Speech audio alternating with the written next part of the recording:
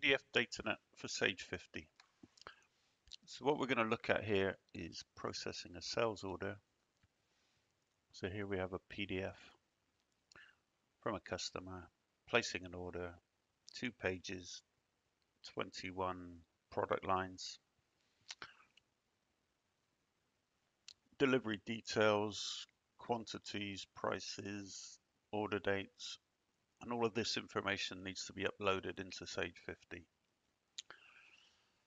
So quite simply, we can drag the PDF onto the PDFDataNet program. The program opens.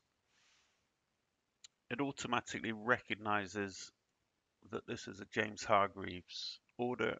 It extracts all the header details. It knows the Sage account number, and it extracts all the line details, the quantities, and the pricing.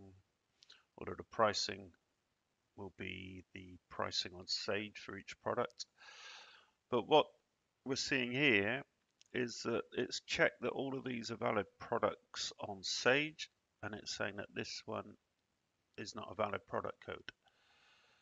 So what I can do is go into that box, hit a question mark, and then do a search.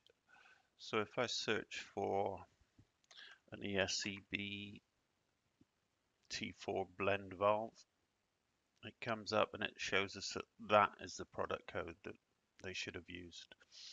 And the next time that we get an order from them using that product code, it will remember the correct product code. So now I can click save, and within 4 or 5 seconds we should see an order on Sage 50. So I had a completely blank order file, but if I do a refresh, there's the order we've just posted, and we can go in and see that all of the products have been picked up with the quantities and the pricing.